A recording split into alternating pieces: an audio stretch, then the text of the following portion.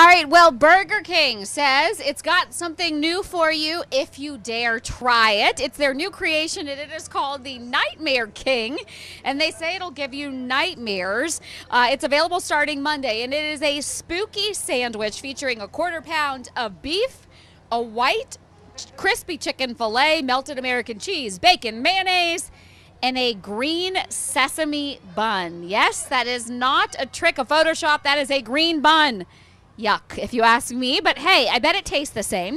The fast food chain says that the sandwich has been clinically proven to induce nightmares. They worked with a company that studies sleep, and they said that scientific study of over 10 nights with 100 participants who ate the Nightmare King before they went to bed actually had a nightmare. So there you go. If you want to have a nightmare, you know how to get it. Burger King is helping you do that.